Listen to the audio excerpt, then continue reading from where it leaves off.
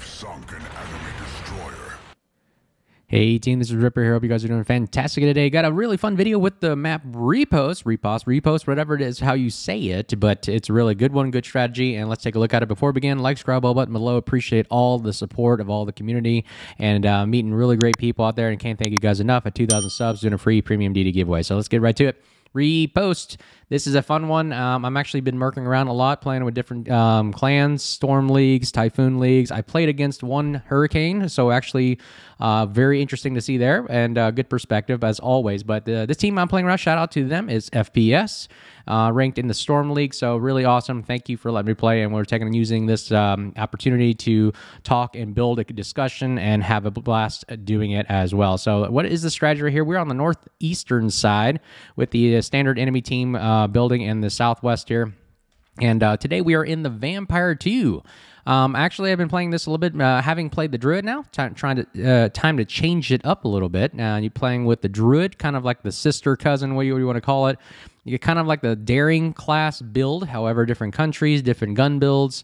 The Druid has the two forward-facing guns. Vampire's like a Daring, but just one less rack of torpedoes and guns. So it's a little bit, I would say, a unique play style in the sense it has the crawling smoke generator and has 5.8 concealment. So what can you do with something like that? So what would I do is I would try to sneak into a cap and try to take it over and contest the cap. Very, very good at that, but you got to be very, very cautious about pushing in the center right here because of the radar that is available to the other team. The other thing I like about it is the gunpowder. It's just a lot of really good fire starting capabilities, great AP damage.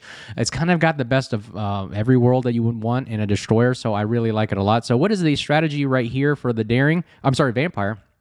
For the Vampire, we are going to basically do a Alpha Bravo push. So the reason why I say that, because this map, for some reason, in my personal opinion, is a more of a counterclockwise movement, while the enemy team is going to probably push Charlie in this counterclockwise movement as well. That's kind of what it looks like, and how most there's actually a few maps that operate this way, and they work pretty well with this fluid moment, and it's kind of just how the setup and the map works and how people and human beings react to it. And I think that works the best. But what we do is have the one destroyer, either one have option to go straight into Alpha, but the problem is you have no exit strategy because you get stuck by this little mountain right here. And I normally don't like it because I can't go north, and the only other direction is go south or turn back around, and then you're caught in radar coverage and you can get blown away. So I don't like that. So what I normally do with any kind of destroyer at Alpha Cap, I kind of go wide, spot first, and then engage out here to the northwest, see if there's any kind of destroyer player right here.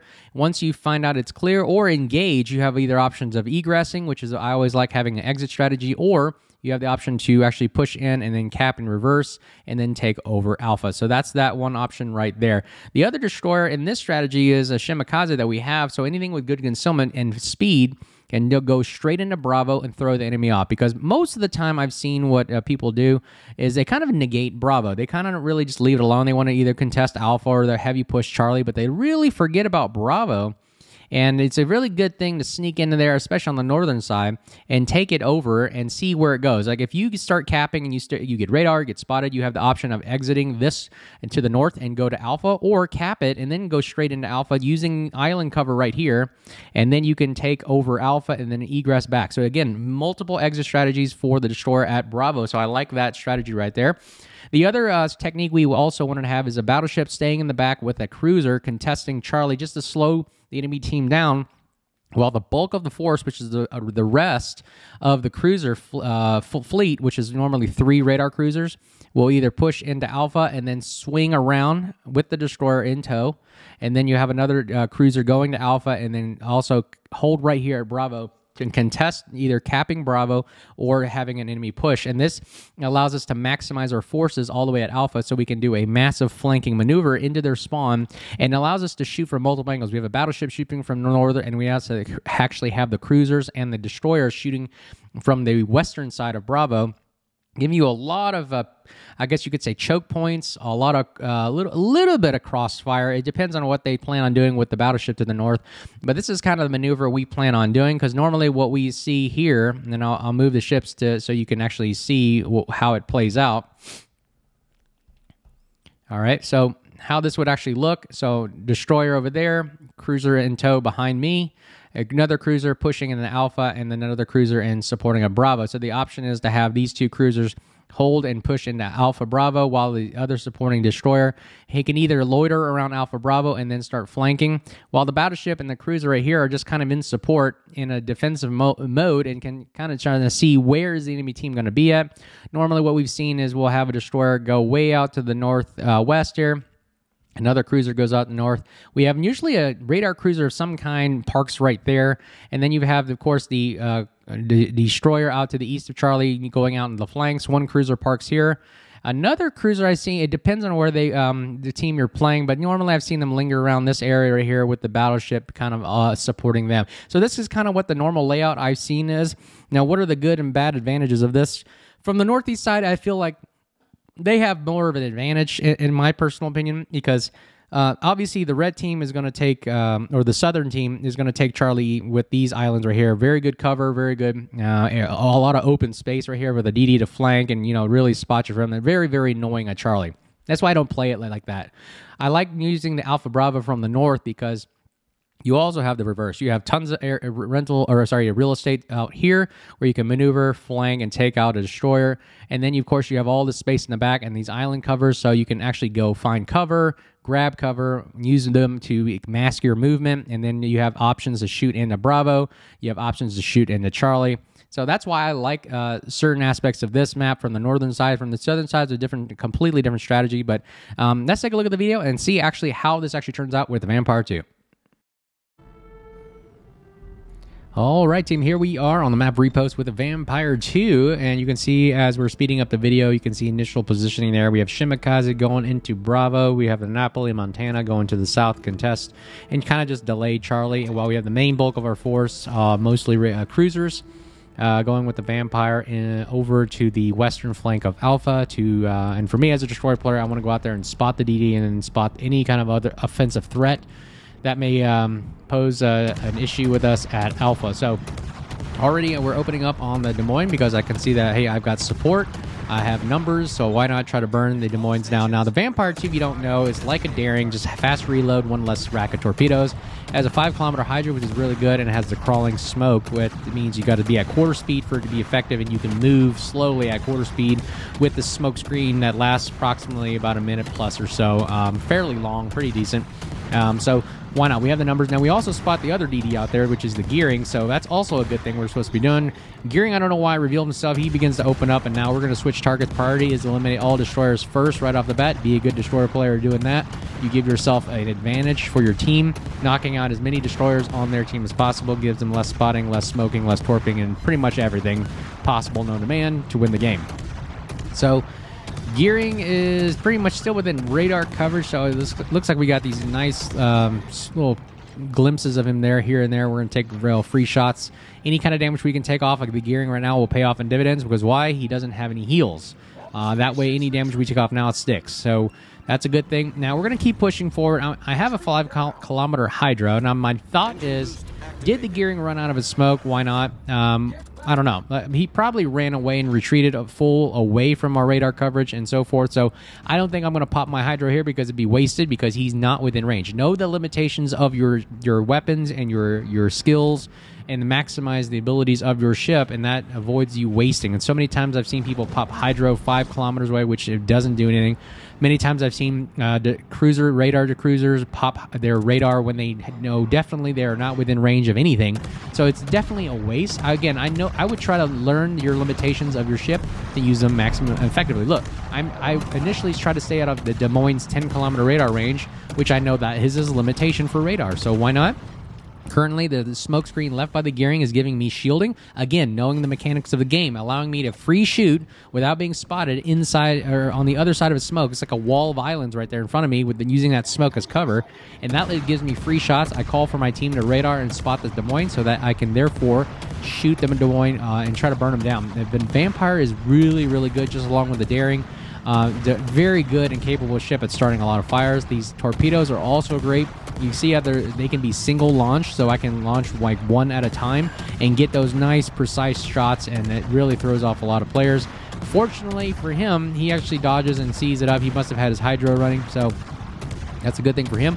We're going to see if we can get some shells. I don't know what's wrong with these shells. I've been trying to aim. Look, I'm aiming right at the middle horizon line, right in the midship of his ship, and he's actually driving into them, so I figure I'm leading him. But, man, I am just not getting these shells on target today. There's a little floating. Now, he's within 10 kilometers. He's popped his radar, but that's okay. He's being distracted. Ooh, he takes out a lot of damage from our cruiser player. And we're going to see if we start another fire right here. He's probably damage con. He doesn't have that anymore, so any fire we get sticks. And if I just get a superstructure, my goodness, I'm aiming right at it. And there it is, Flash 1. We get one radar cruiser down. That's a good kill for us right there, taking a radar cruiser down. But we lose our Shimakaze on the central portion of the map there, and that is not good. We need that Shimakaze player. Like I said, having more destroyer players in the game increases your odds of winning, so it's kind of even, if you want to call it that, right now. Looks like we're going to have to see if we can burn down this Ohio. Ohio's guns are not looking at us, and we're just inside of his secondary range, but he's focused on somebody else, which is good. So we get free shots. So we just saw the exclamation point pop red there. It means the Conde is shooting at us. Again, he's probably going to waste his shots that far away, so we're going to keep juking the throttle back and forth. That's a good thing. See, I can juke and continue shooting without looking, because every time you see the exclamation point go red, I change a vector. I either slam on the brakes, go reverse, or go full forward, or turn right, or do something. Change any kind of vector that throws off any kind of shells. There's an exclamation point again, and I'm going to go full throttle. See, I'm just basically using that. Look, I'm checking the shot. Where is it at? Yep, roll behind us. So again, you can do that a lot. You can do multiple things at one time if you use a lot of the mechanics together as a good destroyer player. So I'm going to keep firing and trying to start another fire in this Ohio. So far, we got 4 fires total for the game. Another exclamation point. We're going to try to turn a little right, throw off the shots, juke a little bit more. See if we can get another permafire on this Ohio here, and we're taking some nice chip damage off him, but unfortunately he is out of our line of sight and through a mountain. And we have Alpha and Bravo Cap. We're good. Our Napoli, Montana up in the northeast are, taking that Puerto Rico kind of out of the game. Now we're going to focus on the Conde because he's driving in solo by himself. When you see somebody, here's a good tip for you guys. If you see somebody driving in solo, that is the perfect opportunity that says, hey, shoot me and burn me down, because it is very difficult in World of Warships to go in solo and really try to take on 3 to 4 ships, especially by yourself, without anybody absorbing any kind of damage or taking the heat off of you. So you can see right there, we got HE shells all over the place on the Conde. Now, the Conde is a deadly ship, a deadly super ship, in my personal opinion. Very, very strong in clan battles. Unfortunately, it is also a squishy ship. If you get the right angles and you just get enough fires going on it, like any ship, it just burns down just like a match anyway. So Vampire, very good reload rate. Look at the reload rate on this thing, very good. This is like a full kind of DPM gunboat build that I can get on the Vampire. Ohio goes down finally, thank goodness, and we're going to try to get as much DPM on the Conde as possible, not only with alpha damage, with fire damage as well. And you can see it is just melting him away. I mean, it takes a while for him to drive in, even with an engine boost. And he's just not going to be able to survive driving in. Like I said, if you see any kind of ship driving in solo, that just means boom, splash 2 for them to asking for it to burn down. All right, we got basically 5 ships to 3. This still is anybody's game. I mean, they still have the possibility of winning unless we can take out their gearing. Finally, gearing goes down. It is now a 4-on-2. And we are going to speed this up a little bit here, and we're going to see what we're going to do. I wanted to take out the other gearing, another role for the destroyer. Vampire's good at is taking on other destroyers, but unfortunately we have a Petro here, and we are well within his 12-kilometer radar. It only lasts about 12 to 14 seconds, so we're going to take advantage of running away and use an island cover. There he goes. He pops. He finds out where we're at, and guess what? He probably is going to shoot at us. Yep, he shot at us. I'm making sure I don't run in this island, and ooh, nice. He misses us right there. This is a good thing. We're going to use island for cover. We're going to go behind and let those torpedoes do its thing.